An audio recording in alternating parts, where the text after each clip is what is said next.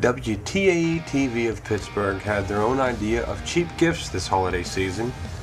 Kenny Champion, however, had his own. Gifts in a jar. Buy a mason jar and layer ingredients for something such as a cake or bath salts. What? Thoughtful. Or just try plants in a jar. Fill 2/3 of a jar or mug with glass stones. Place a flower bulb on top and then decorate it with a bow and instructions on how to water it. It'll only cost about $2 to make.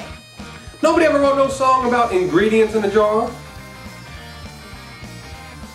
No one ever wrote a song about plants in a jar. They have wrote a song about whiskey in a jar, however. Get some. Mush ring la ba doo la da. Wacko my daddy-o, it's whiskey in a jar.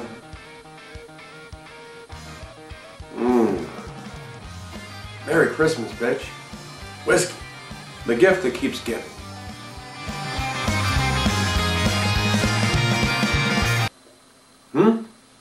Oh, I'm not allowed to drink the prop? Fuck you guys. This is bullshit. It's whiskey in a jar.